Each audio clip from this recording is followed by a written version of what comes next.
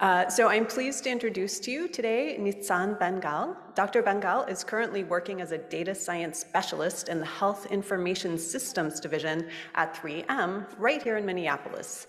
She earned a PhD in applied math from Brown University, then held positions at several research institutes, the Weizmann Institute of Science, here at IMA, and at the Free University of Berlin. I wasn't willing to brave the German there, apologies. Her research has involved nonlinear dynamics and analysis on fractal spaces. And in her current role, she's worked on a wide range of projects from chemical analytics to traffic solutions. Lately, she's been working on math-heavy machine learning projects involving health and health data. She currently serves as Math Alliance Director for Industrial Relations, helping to increase the diversity of the quantitative workforce. She's also a mentor for the AWM Mentor Network and is a founding organizer for the 3M RISE Symposium that introduces STEM graduate students from marginalized groups to R&D opportunities in industry. Today, Dr. Bengal will talk to us about From Equation to Innovation, Making an Impact with Math Beyond Academia. Join me in welcoming her.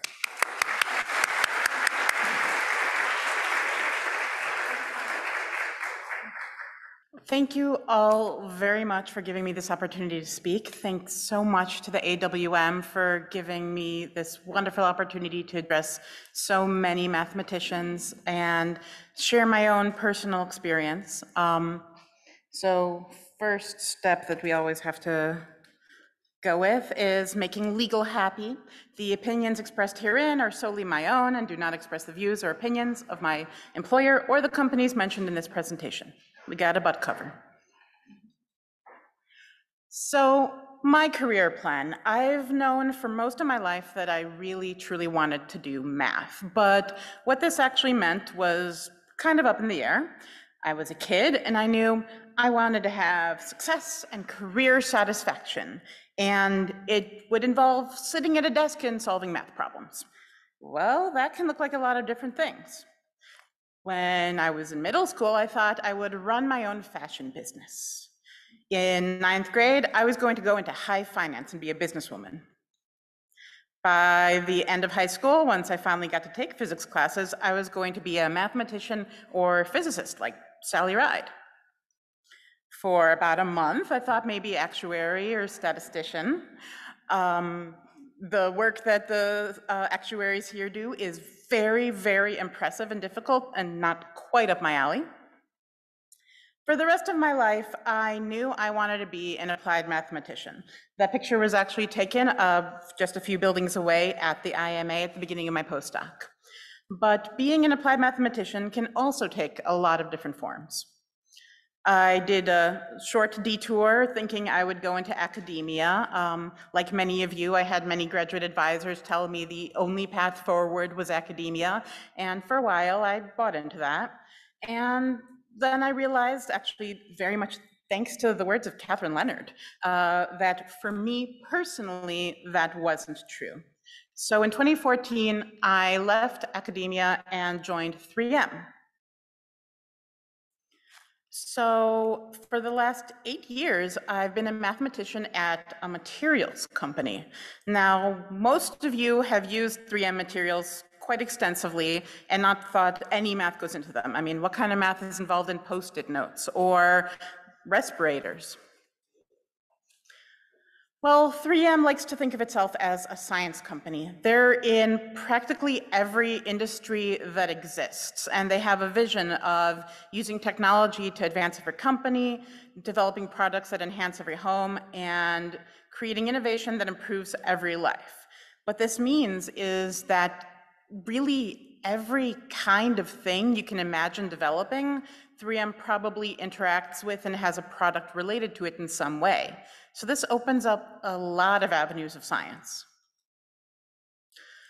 Being an originally materials company, they love their chemistry, so they have their periodic table of science and technology. So this is the current up-to-date version of it. And you can see all of the different wide variety of fields people are working in, from radiation processing to display components to dental and orthodontic materials. But what does this mean for a mathematician? What can I do in industry? Well, I can clear the air with Filtrete smart filters. I can improve people's health and appearance with Clarity Clear Tray aligners. I can improve the ease and the accuracy of security procedures with the Thales Cogent contactless fingerprint scanner that, if any of you came internationally, might have stuck your hands in. I can analyze chemical properties with diffusion-ordered spectroscopy, protect workers with smart lock self-attracting lifelines, save time and improve brainstorming with those Post-its, distinguish people's preferences even among things that don't yet exist, develop new materials, and of course, it is industry, sell more products. These are all things I've actually personally worked on. So what can a mathematician do with math and industry? We can make an impact. Thinking that the only element of science and technology that I can play in is math is underestimating the huge breadth of impact that math can have. Math impacts every area of science. It just may be further removed from the theoretical. And if you try, you can really find every possible connection. So being a mathematician in industry, I have done a lot of science and learned a lot of lessons, and I want to share a few of those with you today. The first lesson is that your math background can be valuable and impactful right out of the gate. You might be thinking, if you're considering industry at all, or considering helping your students who might be interested in that path to go down it, that they're going to need to become a computer scientist. They're going to need to stop doing math and start doing machine learning and never look back. And that's not accurate. Their math background might be useful on day one. So one example of this for me was in the space of air quality. I was brought into a project for the Filtrete Smart app. They were looking to do data-driven product replacement. So our construction and home improvement market division makes Filtrete smart filters makes Filtrete filters, the things that go in your furnace in your home. And their marketers did tests and discovered most people don't change them at the right cadence. Sometimes they don't change them often enough and they get clogged and they're not clearing the air in their home well. But sometimes they change it way too often. They're spending quite a bit more than they actually need to. And that's a problem too. We figure if we can help you figure out when to change your furnace filters at the right time, save you money if you're spending it too often, get better use out of your product if you're changing it too infrequently, you might keep buying it from us. So they wanted us to come up with an app that would actually tell you personally when your furnace filter needed to be replaced. And so we did, in work with the material scientists as well, myself, and another data scientist who was a mechanical engineer graduate from the University of Minnesota. We developed an HVAC state algorithm. So we were able to create our own sensors, deploy them to test users around the country, get weather data going back years for every single zip code in America, and actually do data science using a wide variety of mathematical techniques and using even Simulink for thermal modeling software to develop the Filtrete 365 algorithm, which can actually predict with less than 1% bias when furnace filters run out of life. To give you an idea, before that, people were changing them about 75% off of the real run out of lifetime. So this problem had a lot of really interesting technology development and quite a lot of challenges. So it involved multimodal data fusion. We're getting data from the National Weather Service. We're getting data from physical sensors on devices. We're getting data from our custom multi-sensors that we sent to our test users. And we need multimodal algorithms to intelligently combine all of this disparate data. We dug very deeply into time series analytics and into thermal modeling in order to come up with the best algorithms to do so. But there is a great deal of variance in the data, and that makes it much harder to get high accuracy because of the signal to noise ratio. And large scale temporal data is very rarely well labeled. So that was also a big problem for us. So this wasn't some easy problem. There were real challenges and real technical development to make, and it utilized my math background right away. Another major lesson that I think is important is that you may be asked to learn and use a completely different area of mathematics from your expertise. Don't be anxious about it. Take it as a fun opportunity. And remember, they're not expecting you to be an expert in all math. They're expecting you to be an expert in teaching yourself math. So where this came into play for me was in digital orthodontics. Those of you who've ever used them might recognize that as a clear tray aligner. So 3M has been in the space of braces and lingual brackets and teeth cleaning for many decades, but in the past decade, we've entered into clear tray aligners so that we could really cover the entire breadth of how you fix your teeth. Well, they came to my AI group looking for algorithms and software to do automated treatment planning. When you go into your orthodontist and you say, I want clear tray aligners, the old way of doing that was they would put goop that expands in your mouth, and 3M made that goop, create a mold, send the mold to a company where they would scan it and then literally chop it up into individual teeth, move the teeth around on little bars to design the stages, send that plan back to the doctor, who would make his comments and send it back, and tweaks would be made, and back and forth and back and forth. That's a really slow process.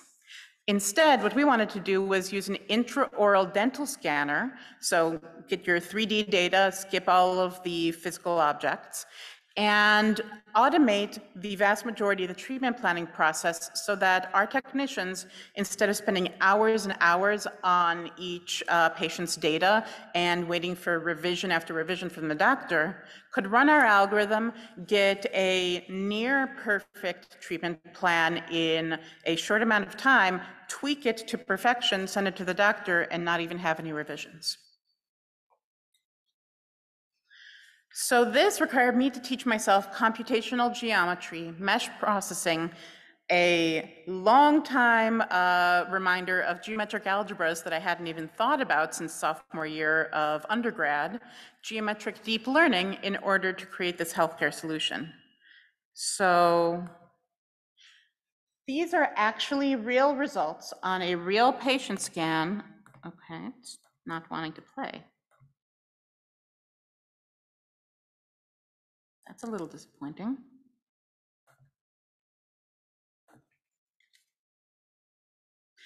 Okay, that should be moving. Imagine it was. So what was going to happen was you were going to get to see our algorithms at play actually moving the teeth. So that's a real patient scan, completely de-identified. And you would see how our automated treatment planning algorithms would move the teeth in individual stages to a final optimal alignment. You are seeing that in the front view and top view at the bottom for another patient. So there was a great deal of optimization, geometric deep learning, computational geometry, because we're just getting a list of mesh vertices. That's the mouth that we're getting to deal with. And this is a product that's been on the market now since 2018. So I was able to, oh, now it moves. Okay, there you go. So you can see, getting to nicely aligned teeth from the state they were in originally. So we were able to develop a lot of really cool technologies with a lot of very heavy math in them, including robotic path planning algorithms, which come from algebraic topology very heavily, and geometric algebras, to impose real-world constraints from biokinetics on moving the teeth in natural motions. You know, I can't just say, I want to move your molar this many millimeters and no problems involved. We actually got to do what your body can handle. We had to develop new-to-the-world mesh processing toolboxes to accelerate our 3D machine learning. We had incredibly noisy data. I mean, you're dealing with micron-level shape and texture on your teeth, and it's all very important. And dealing with the noise of those teeth scans really brought that age-old problem to bear for us. And also with a limited number of clinical cases to start, I believe we had only 100 at the beginning, algorithms had to operate in a high dimensional and low sample regime, made it very tricky and really impacted what kind of technology we could develop. So another important lesson for me was to seek out familiar terms and ideas in other fields, things I recognized from my math experience, and not be afraid to be out of your depth. So for me, this was the word diffusion. I did my PhD on diffusion equations, so when I see that word in another field, I start talking to the people there.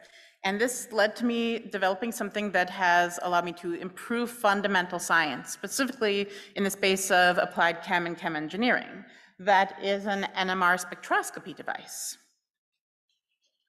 I have been working since 2015 in the space of Fredholm integration and spectroscopy, which is actually an area with a ton of mathematical research, just usually published in chemistry journals.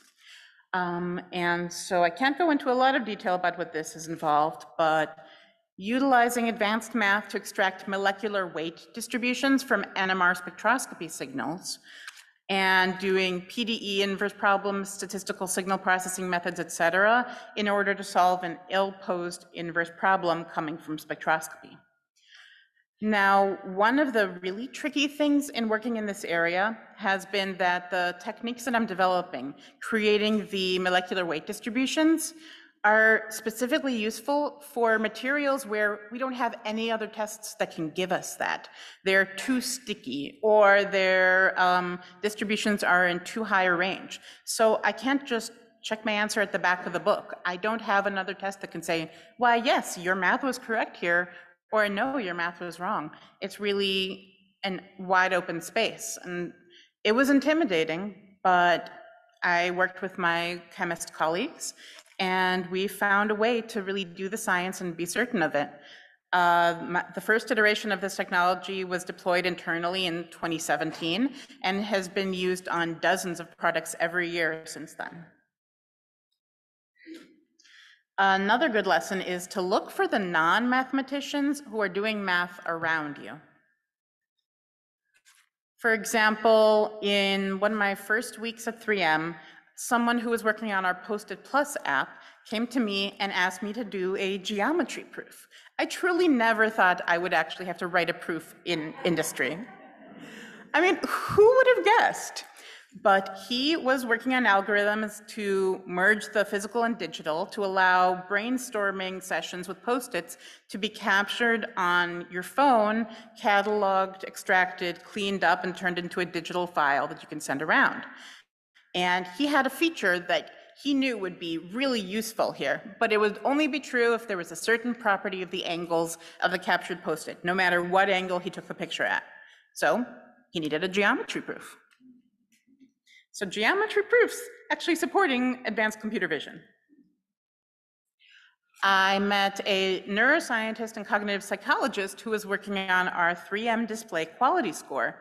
So she was actually developing a mathematical equation to quantify how good a display looks to people, whether it exists in real life or not. This is why someone with a background in perception science is so critical in these spaces, because we actually make a ton of materials that go into displays of all kinds. There are 33M materials in this laptop right here, and in pretty much every smart device you guys are carrying. And we have a lot of films that increase luminance and change the color gamut. So we work with all of these companies that make displays, TVs, computers, and if they want to make a display that looks better than last year's model, because they want people to spend money on it, but uses less battery life, they need to know how to get that trade-off and not impact the quality of the vision. They need to know if it's worth it to dig into 8K TVs, or if the human eye actually can't tell it apart. Hint, it can't tell it apart. And so it was really fascinating for me to learn how she converted all of this experimental data with humans and perception science into a single mathematical equation. I worked with computer scientists who were working on our smart science problem. So a lot of our cars now have camera systems in there, and we want to make them smarter. We want to make them better at driving.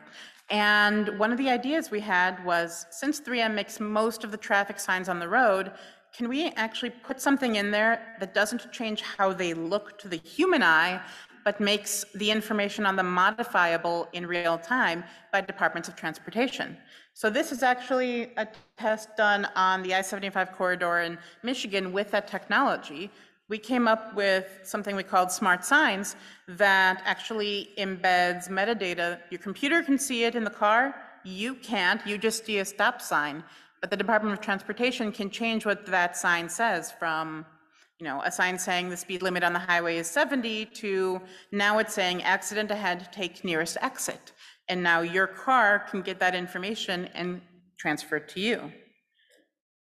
We also were working on other areas specifically around keeping people safe, inventing better safety vest designs that are more visible to humans and to machines so that your car can see if there's a construction worker crouching on the road, walking towards you, walking away from you, etc. And even if you don't notice them, it reacts. So since 3M makes the safety vests, we want to make the safety vests better. So another major lesson that I learned was be ready to learn something new every day. When I left academia, I was the world expert in my teeny tiny specific area of dynamical systems. Since then, I've learned so many different areas of mathematics, among many things. So some of these areas may be very familiar to many of you. Some of them may be what you're doing your PhD on, what you teach courses on, and I've had to touch absolutely all of them, from the ones I did my PhD on, like dynamical systems, the ones I took courses on and didn't think about again, like ergodic theory, and things that were brand new to me. Right now, I'm working in the space of entity resolution. My previous project was on causal learning. But mathematical things are not the only ones that I'm working on. There are also a wide variety of fields, skills, and tools you need to utilize. So some of this comes from other areas of science. So I've had to play in computer vision and predictive analytics and outlier detection, all these different areas of computer science and machine learning that touch very closely on math. And then more broadly, areas of science like EIT and NMR spectroscopy, looking at things like deformation and non-rigid registration. This went into those non-contact fingerprint scanners because, of course, your fingers compress when pressed against a glass plate in a contact fingerprint scanner, and they don't when held up in the air for a non-contact fingerprint scanner.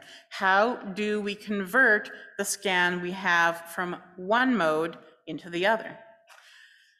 Combinatorial materials science, materials informatics, process engineering, additive manufacturing. For about 2 years, I was working on AI for manufacturing, and this brought in so many different areas of mathematics and statistics.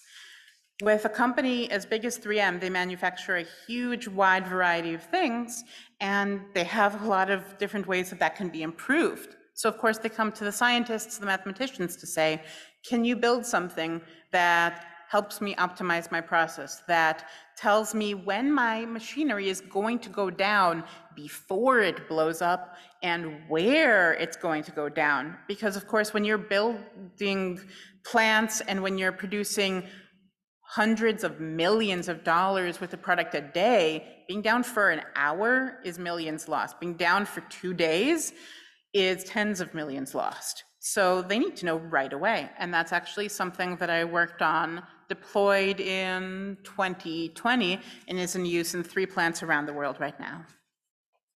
Now, those are all different kinds of science you do, but what are you actually doing on a daily basis? Well, for me, that sometimes really means pulling out a notebook and a pencil and actually writing math equations down. So I still get to do that, which is really fun. Sometimes it means reading journal articles and teaching myself another area of math, another area of computer science, but sometimes it means coding. The best advice I can give if you have any interest in working in industry or working with industry, is learn to code. It's absolutely critical. It's nice to be able to tell someone you proved something, but if they can't implement it in any way, it doesn't really help them. So I came in with MATLAB, and that was very useful. But MATLAB charges quite a bit to industries, so they don't use it as heavily. Since then, I've taught myself Python and SQL and Arduino for setting up robotics tables, AWS and Microsoft Azure for working in the cloud, Spark for dealing with big data, R because it's a really good language for data analysis. But there are also really important soft skills in this area as well. You need to have collaboration and communication, mental flexibility, real huge enthusiasm for science, and critically important, a willingness to admit ignorance. Say you don't know it, say it's hard. And why are they critical skills? Because you're not going to be working with mathematicians. That's life in academia, working with people in very close areas to you, but that is not life in industry. In industry, you work with other kinds of scientists from a huge array of different sciences, but you also work with different kinds of engineers, different kinds of analysts, sales reps, graphic designers, external customer experts. And these are truly people whose input is critical. The math may be perfect, but if people don't understand intuitively how to use the product, can't sell the new version because they don't get why it's better, it doesn't help. So you need to be able to communicate well with all of these people. And you're going to be working on the problems that are most important to these people. So willingness to admit ignorance, to try something new, realize it's not working and say, I can't get this to function. Sometimes the answer is, oh, I didn't even know you were trying that. I thought it was impossible. That happened to me. Sometimes the result is, oh yeah, there's actually been a paper that was published last month in this other field that has just the solution for that. That also happened to me. When looking at industry, you end up with a set of very diverse problems and a really wide impact. So again, this is only my own personal experience, but these are all parts of my company that I've either worked on a project in or consulted on someone else's project impacting this division in the green. So every single business group we have, consumer, transportation, electronics, healthcare, and safety and industrial. I've worked with manufacturing, directly with sales and marketing, not to sell my product, but actually to use math to come up with a sales tool for them, our analytics lab and our process lab. And really running out of divisions to have an impact on at the company. I hope to eventually get those last 4 under my belt, and then I can say I've really done everything at 3M, at least once.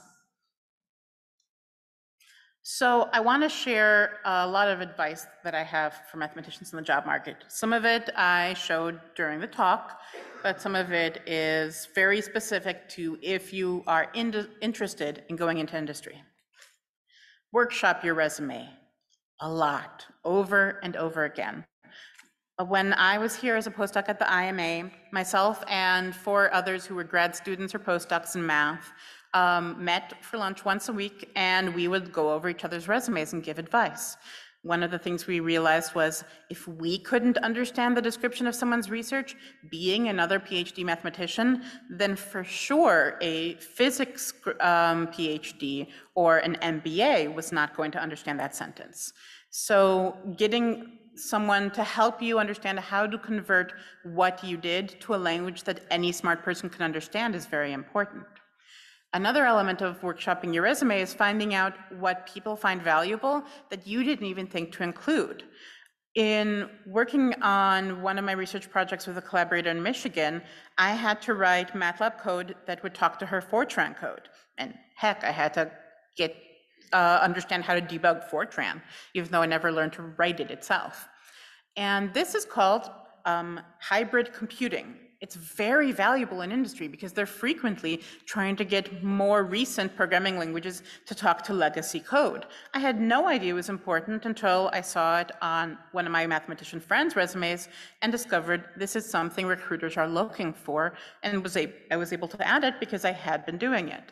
So learning what is valuable that didn't occur to you, but you genuinely have experience with, is really helpful. Another really important piece of advice I have is to network, network, network, and then keep on doing it. Come to the receptions, talk to lots and lots of people. In this day and age, the internet helps us do so many things more easily, but sometimes that means that the competition for any one thing is immense. We've all seen that with trying to get tenure track positions. You're competing against 300 other people because it's so easy to apply for absolutely everything. It's the same in industry. You're competing against a lot of people. And worse, in industry, we usually use automated softwares to weed out people that don't seem relevant.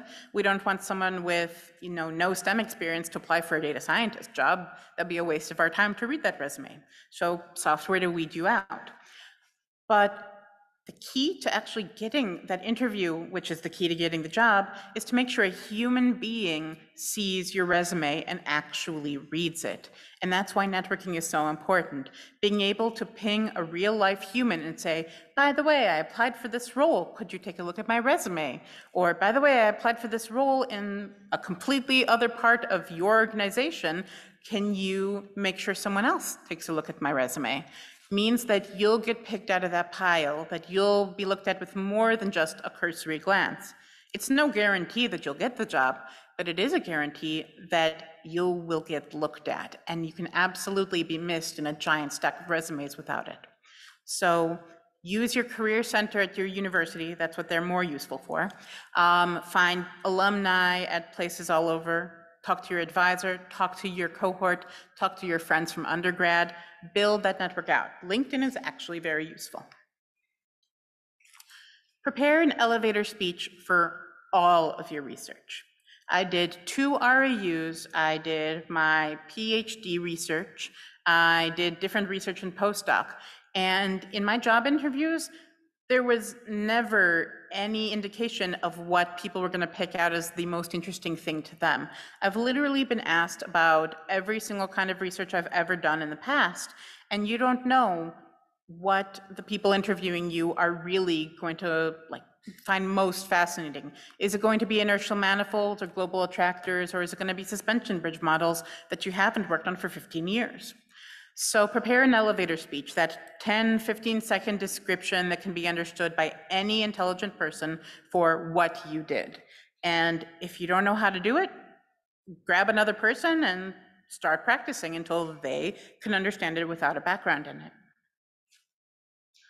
Here's something that's really important to understand. You're not usually hired in industry for your expertise. You're hired for your ability to develop expertise. It's very rare, especially among mathematicians, to be hired to do exactly what your PhD was on. But instead, they know you have a PhD in mathematics, you can truly look at almost any area of science and turn it into something you can teach yourself. That's why they love hiring mathematicians. That's why they want you, because you can do almost anything, because math is everything. That's why I love math. And so they want you to come in and be able to teach yourself. The mathematical mind is great for industry because math is everything. But the mathematical mindset so many of us have is really detrimental on the job market. We all get this attitude that I only really know what I did my PhD on. I only really know this one very small area of my field. Don't ask me about anything else. Don't ask me to help with this other area. I only took a class in that. That's not the level of expertise people are looking to you for. They're looking to you for your key core understanding of math as a field. Your understanding of any math problem they might be facing as a physicist or chemist or sales rep is going to be much deeper, even for something you haven't ever thought about before, than someone without that math background. So don't let imposter syndrome get in the way. What you've been doing is incredibly impressive. You wouldn't be here if it wasn't. And just remind yourself of that when you're on the job market. Here's a really important one if you're looking at industry. Don't let the job title or preferred qualifications discourage you. I can only think of one place where I've applied to a job and the job title was mathematician, and that is the NSA. They make it very clear that they're hiring mathematicians. Everywhere else, you're a research scientist, you're a developer, you're a data scientist, you're a scientist, generic, no description. And the preferred qualifications is, in all honesty, a wish list. It's everything we wish we could put into one brain and find someone to pay money to give us that. If they can find 40% of the things on that preferred qualifications, they're ecstatic.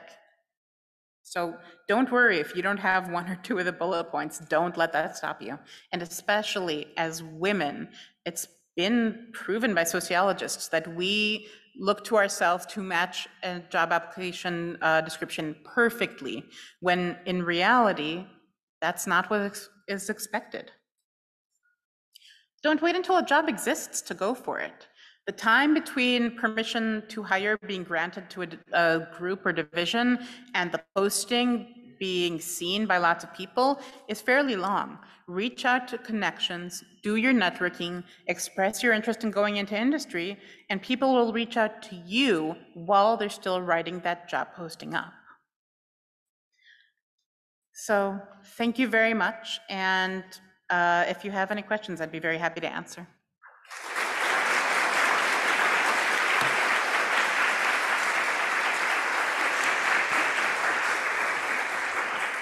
Thank you so much for that incredibly useful information and excellent talk. Do we have questions for our speaker?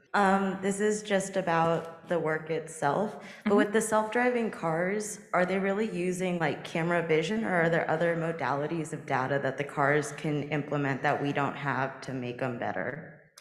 There's actually quite a bit more information than just vehicle vision. Most cars have a wide suite of information coming in, like LiDAR sensors.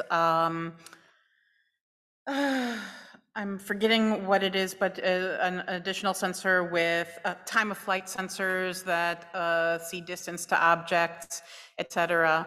And when working in that field, you're really working with all of the different sensors that are in existing vehicles, as well as frequently working with companies that are developing the next generation.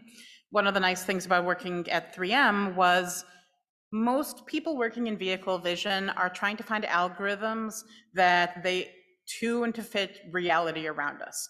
At 3M, we make pavement markings, we make safety cones and safety vests, we make road signs and license plates. We are really all over the roads. So we can actually change the world to fit our algorithms. That's what we were doing with the smart signs, is we were saying, you know what would be great if road signs actually told us way more than they do, so let's do that. So many companies working in the field of automated and assisted driving, there are two very different directions between automated, fully, and assisted. They're using a lot of advanced mathematics, but they're also playing with a lot of different kinds of sensor suites, and some of them are playing with companies like mine to change what is being sensed. Hi, this is Mali Ahmed from University of Waterloo. I just wanted to know, when you say, you're collaborating with people from all areas of research, how do you stop yourself from diving in too deep into that subject matter and pick out what's relevant for your task at hand? Part of that is just experience, getting the hang of it. Part of it is really paying attention to other people's cues. If their eyes glaze over, I've gone into too much detail. I usually personally try to start at a high level and ask if they would like more detail or would like to understand how that works. Sometimes people are looking for really just the high gloss, what can this math do?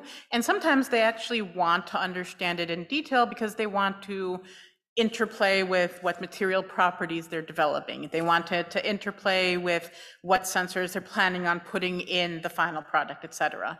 So it's about gauging and asking the question. No one minds being asked, how much detail do you want me to go into? In fact, at my job interview for my role at 3M, there was one mathematician already in the lab, and so After all of the questions others had asked at higher levels, he actually asked me about fractional operators, and I said, does anyone mind if I answer this? It won't be understandable to non-mathematicians. And no one minded. They all kind of just listened and didn't try to understand for a bit, while he and I talked about the really advanced mathematics that wasn't familiar to them. There's a question here and then one there.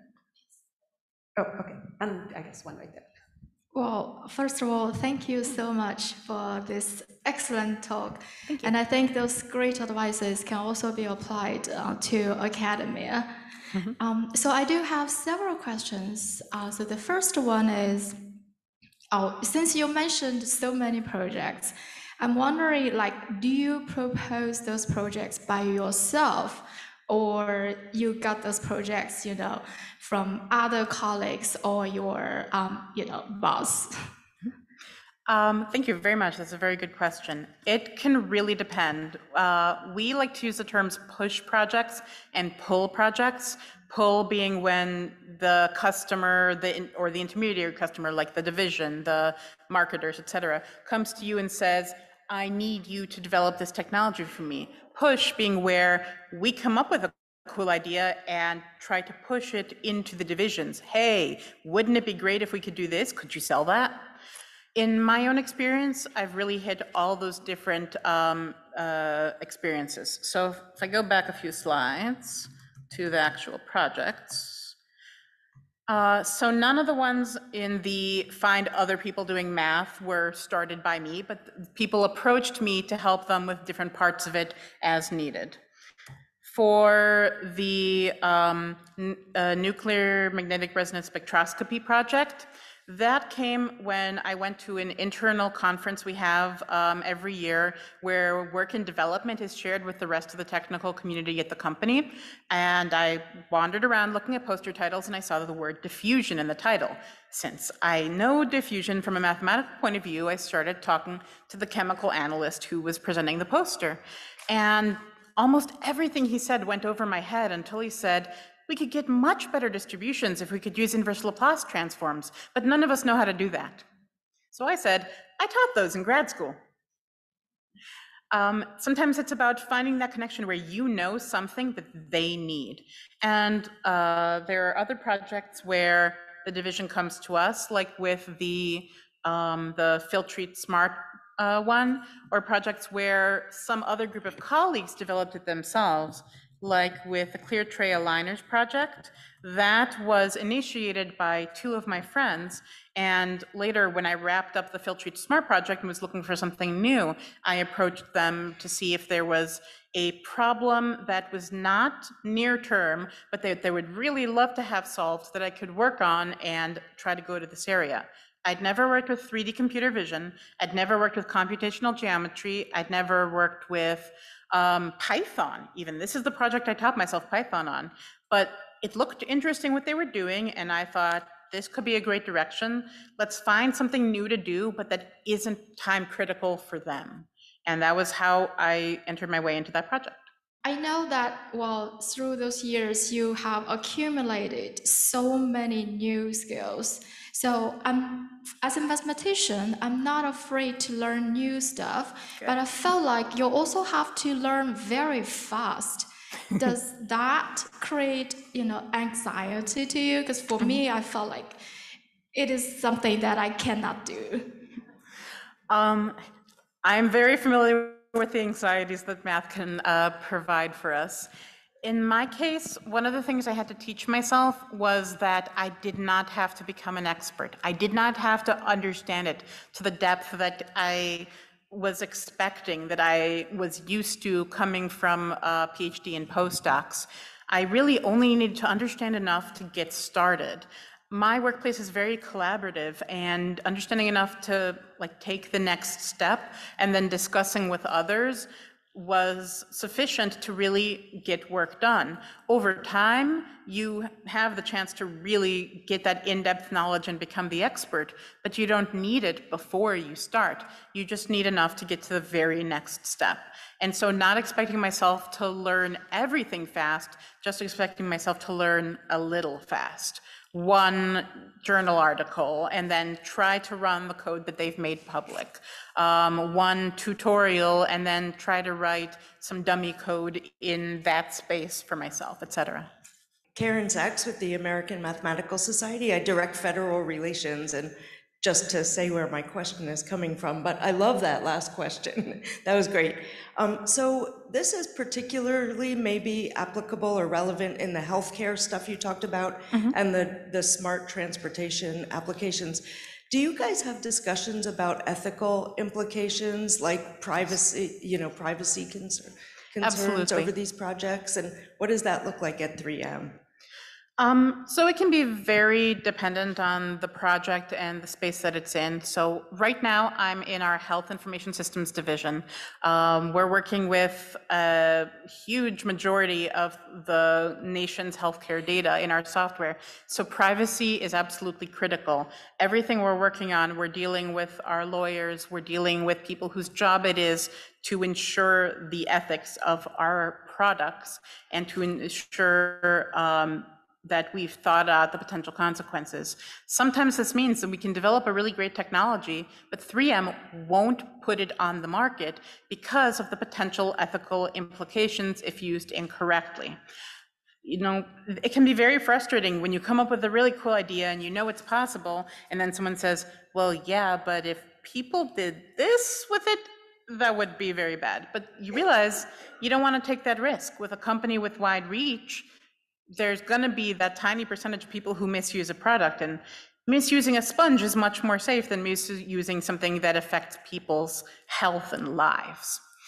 So frequently a lot of interactions with legal, a lot of interactions with environmental, health and safety regulatory within the company, following all of the rules, no matter how frustrating they can be.